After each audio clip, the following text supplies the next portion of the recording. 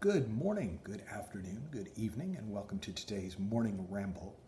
And today I wanted to talk about the interplay between our understanding of how the mind works and our biology and how they work together to create sort of an optimal way of experiencing the world.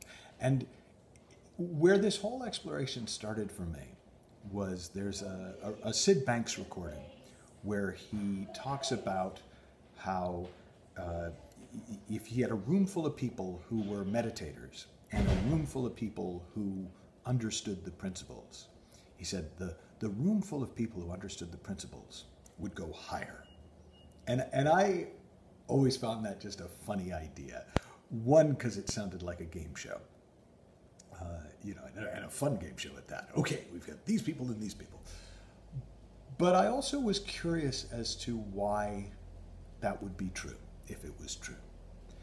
And the more I thought about it, the more I realized that what understanding the nature of thought has done for me is it's made it easier for me to recognize that the source of my experience is thought. And it's made it easier for me to see thought as something that comes and goes, and I feel it while it's there, but it has no staying power.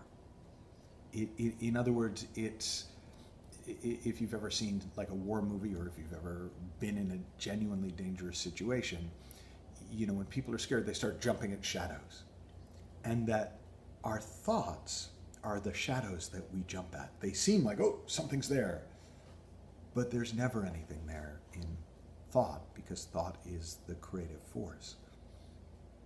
Now, our biology is already set up in a way that it will pay attention to what is important and just filter out everything that isn't. So there are thousands, tens of thousands of stimuli going on around us all the time, but we only notice loud noises, we notice unusual things, we notice things that could be a potential threat.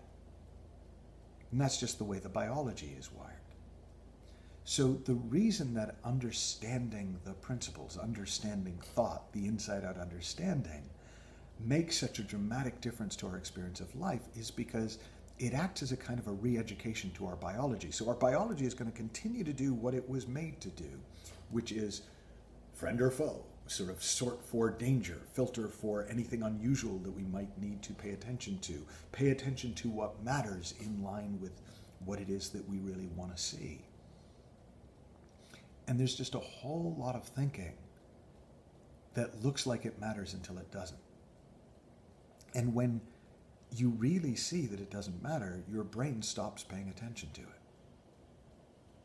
And you effectively spend more and more time in a space of meditation, in a kind of a settled down quiet that meditators work to achieve. So when you're meditating, you're deliberately trying to let go of thought and to let thought go, or to distract yourself from thought by giving yourself a different focus, like a mantra or breath or some object that you are meditating on. So the net desired effect is the same: to not be caught up in your thinking, to find that space in us beyond thought. It's just that when we allow our understanding to educate our biology, that meditative space opens up on its own. And we find ourselves spending more and more time there, even though we may or may not be blocking out time to be there.